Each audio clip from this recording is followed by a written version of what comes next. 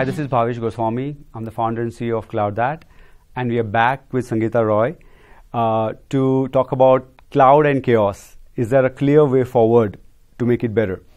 Sangeeta, when companies are moved to cloud, right, sometimes it is very hasty, sometimes it's planned, but more and more companies are realizing that when they move to cloud, it becomes a bit chaotic. It's not, it's not all rosy. There's a lot of hard work also goes into the migration and managing post that. In your experience, what are some of the best practices, or how can an organization manage the chaos post migration to cloud? Yeah, so Bhavesh, I'll kind of break this into two parts and first bring in all the challenges in this journey and then some of the recommendations that we feel would help businesses to adopt. So let me bring in a few perspectives. Firstly, I'm sure you will agree that when adopting to cloud, businesses have a technical challenge in setting up a cloud program, which also involves revamping their entire architecture while having very minimal disruption to their existing workflows and business processes. So that is definitely a very important one. And what we have often seen is IT leaders, they treat the cloud programs initially as an IT project. Correct. Till the consumption cost goes up. Correct. Okay. And the annual cloud spend goes out of control. Absolutely. So what is definitely needed is the business leaders to be mindfully involved in this journey, understand the cloud economics, and especially have a granular visibility of cost, governance, forecasting, optimization, so that they keep their cloud cost under control.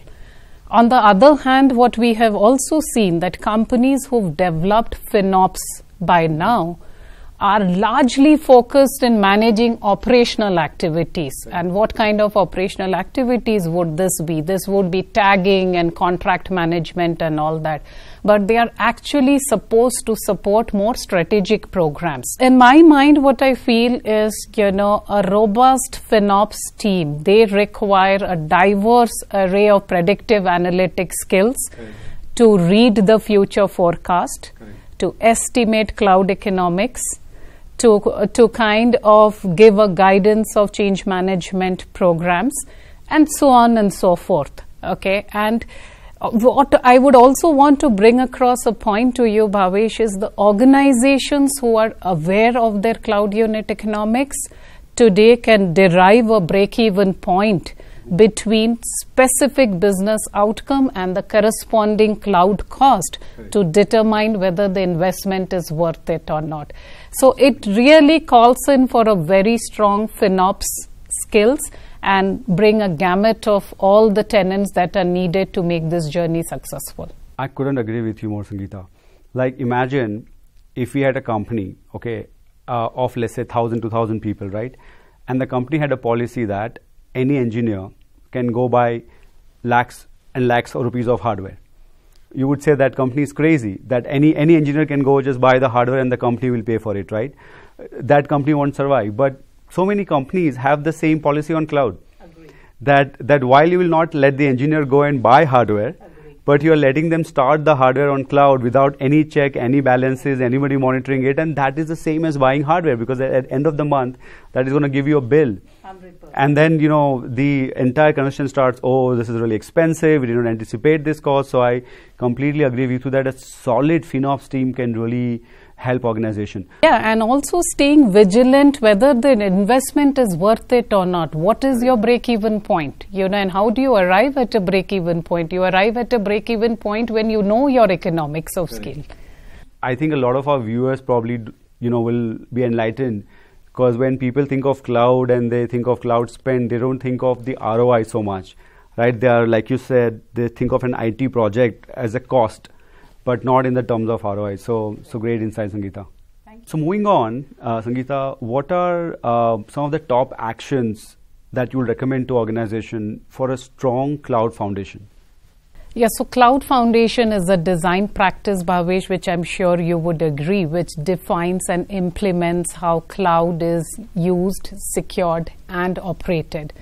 And Cloud Foundation aims at mitigating risk, accelerating change, and also providing very appropriate isolation levels.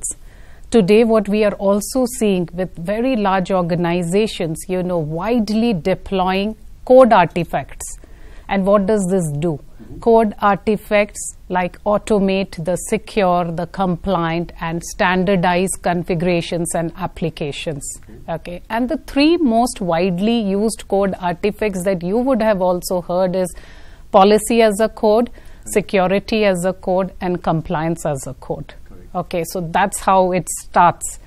Now, moving on, what comes next is again appropriate CSP services isolation. That is also very critical, Then comes infrastructure along with identity and access management, followed by network isolation. And then comes the change and control configuration based on the application deployment and the need for performance. All of this while mitigating the concentration of risk. And last, what I would say as part of Cloud Foundation, Bhavesh, is CSP agnostic capabilities that are provided to a set of isolation zones. And when I say isolation zones, this could include, networking, routing, businesses, or enterprises, logging, tracking, analytics. It could also mean golden image pipelines, and of course the most important one is compliance addressal as well. So if we bring in an amalgamation of all this, it goes back to what I started, that Cloud Foundation is actually meant to address risk mitigation and accelerate a big change. Great point. You also mentioned that some of this is the Cloud Foundation is the cloud service provider agnostic, right? A lot of cloud service providers also have their own methodologies and their own kind of toolkits for that, right? So if somebody is moving to cloud, how do they kind of combine both of these together? Your core focus should be how are you addressing the risk mitigation.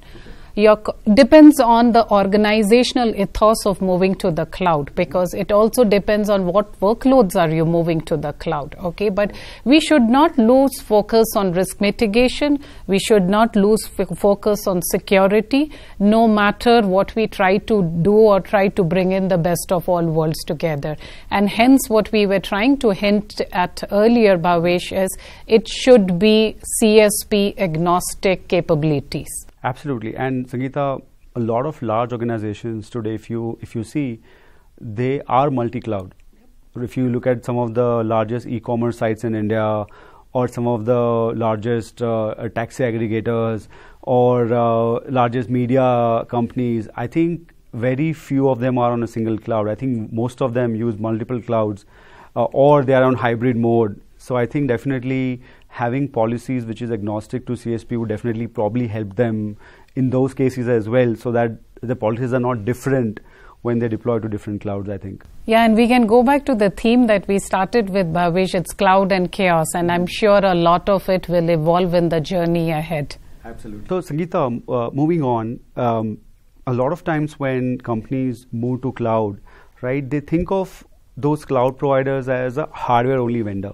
In the olden days, I used to get hardware from company XYZ, and now I'm getting my hardware from a CSP, right? And they don't really think of them as a software partner or a software provider, right? And how can Intel help companies in this environment to realize this potential of the CSPs as also as software partners, right? And have a better cloud foundation for these companies?